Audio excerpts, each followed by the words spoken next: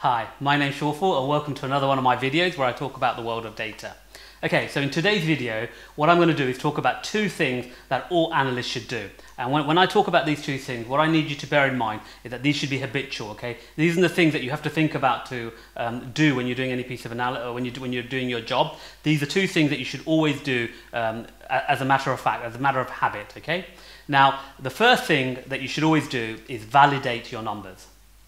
And what I mean by that is that, let's say you get a data extract, okay, from the business, okay, and the business says, can you do something for us, a piece of analysis, whatever it may be, okay, and one of the variables in that data extract is, for example, total revenue sales, so total sales that the business makes, so revenue that the business makes, okay, and they gave you 12 months of it.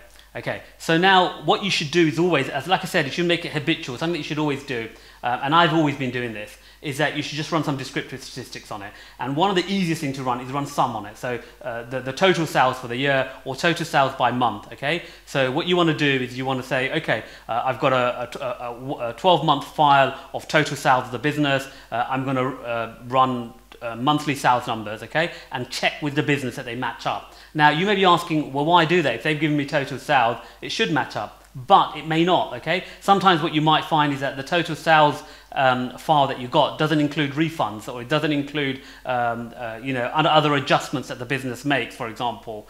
So what you might find is that you deliver a total value for a month or for the whole 12 months and it won't match what the business has, and it could be out by 1%, 2%, but that's going to make a big difference, okay, because the business will be used to some numbers and you have provided a different set of numbers. So you should always make sure that your numbers match their numbers. Now, if their logic is, or you don't think their logic is correct, that doesn't matter. This is how the business operates, and so as an analyst, what you need to do is make sure that you match how the business operates. Another example is that you could be a global company, for example, so you've got sales from around the world, and so you're getting values in your file from the US in dollars, from UK in pounds, yen in Japan, you've got Singapore dollars, you've got Indonesian rupiahs, you're getting sales numbers from different countries, okay? And what you might decide to do is, actually, you know what I'm going to do is I'm going to take the average exchange rate for the year or for the month, and I'm going to convert them all into dollars because I need a unified value in order to do my analysis.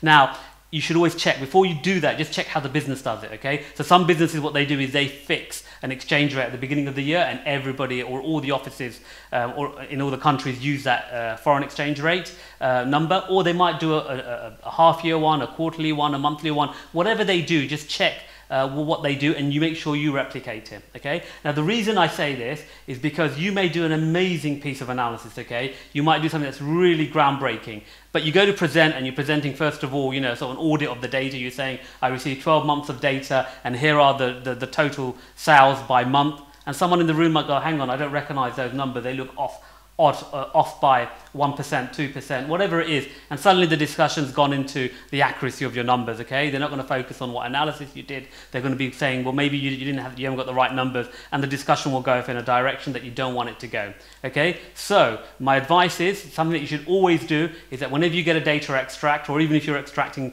existing data, always make sure that you validate the numbers, okay? Because even when you're extracting, you might find that something happened in the query on a database, a timeout or something, and you didn't get the last 1,000 rows, or you didn't get a day's worth of data from a whole year. You're never going to know that by eye, so always validate your data, okay? So run things like I said, descriptive statistics like sum, like the maximum, the minimum, even frequency. So you might want to run a frequency by day just to see the pattern, to make sure that it's familiar to the business, okay? So that's the first thing you should always do, okay? Something that a data analyst should always do is validate their numbers.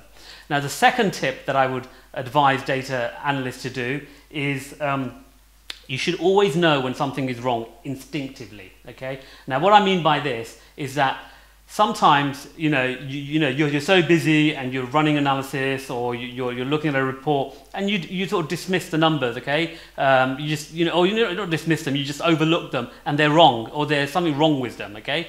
And you need to know when number looks wrong and when number looks right, okay? And you can't keep analyzing data to make sure you know when it's right or wrong. Otherwise, you spend all your time just analyzing to make sure the data is right.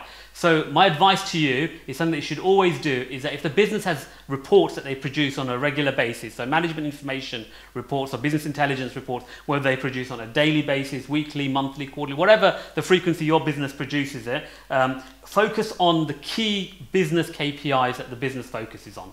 Okay, so if you're a Netflix, you might be interested in subscriptions, you might be interested in viewer time, okay, and then that may be run daily. If you're an automotive, you might be interested in registrations or sales by month or by week, whatever it is, okay, and you should make sure you receive those reports, okay. Now, you may think, God, my inbox is busy as it is, why should I get more reports? It's very important that you know what the business numbers look like, okay, and you should know this every day.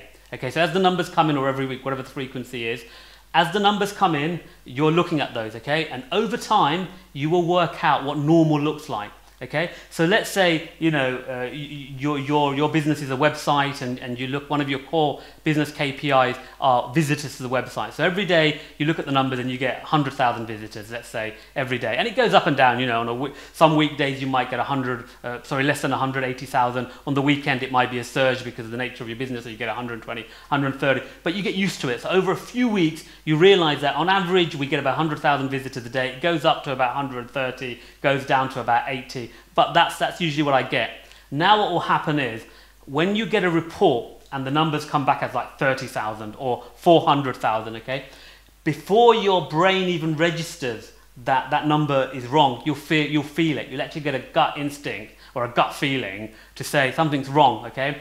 And you won't know, actually. The interesting thing is, you won't actually know what's wrong until you actually pay attention to the report. And then you realize, oh, hang on, yeah, that visitor number's really gone up to 400,000. Why is that? Let me go and investigate and find out, okay? And that happens, like I said, you feel an instinct. It's a gut feel, okay? Because what happens is that over time, your brain, your brain's getting used to seeing a familiar number, okay? And then after a while, when you see an unfamiliar number, automatically warning bells get triggered off, okay? And you're feeling something's not right, okay? And then your brain kicks in and goes, so your attention kicks in, and you're going and you're looking into, what's wrong? Oh, that visitor number looks really high. I need to go and investigate, or I just did a piece of analysis and it includes that visitor number. I should go and look at my analysis to make sure that nothing's wrong, okay? And you'll find that if you make this a habit of getting regular reports and keeping an eye on the business KPIs, it will be instinct. And if you're in a meeting and someone presents something, automatically, without having to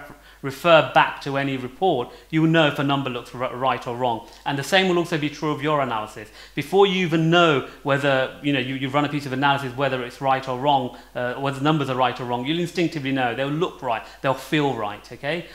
So even though we're meant to be analytical people, the way the brain works, okay, I mean, if you want to learn about system 1, system 2, I'll talk about it in another video.